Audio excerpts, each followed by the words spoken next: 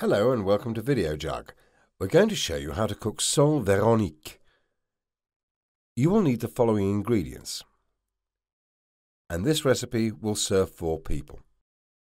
8 75-gram Dover sole fillets, skinned, 250 ml of good quality fish or chicken stock, 85 ml of dry vermouth, 150 ml of double cream, a squeeze of lemon juice, 25 to 30 seedless green grapes, halved, 1 tablespoon of chopped tarragon, freshly ground black pepper and salt, 1 tablespoon of butter.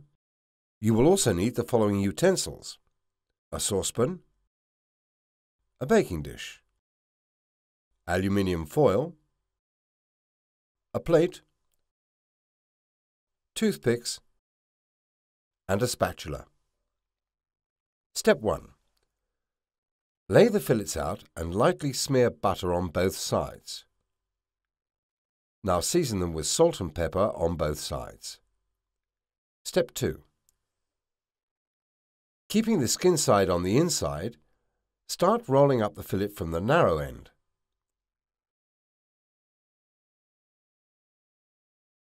Roll them as tightly as possible and then secure them with a toothpick.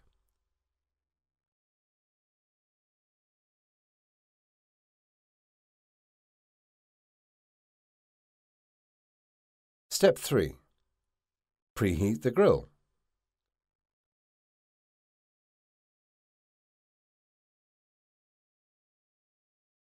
Step 4. Place the rolled fillets into a baking dish. Add the stock and place under a grill for 5 to 7 minutes. Step 5.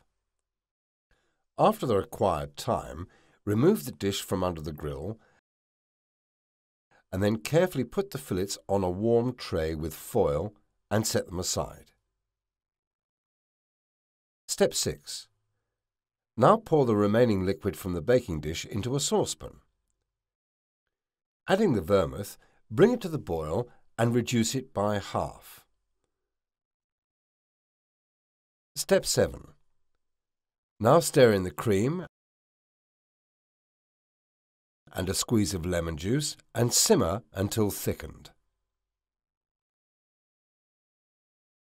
Step 8. Now you can add the grapes to the sauce together with some tarragon.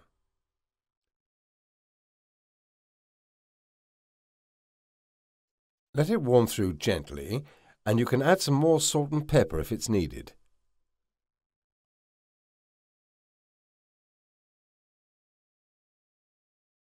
Step 9. Remove the toothpicks. Step 10.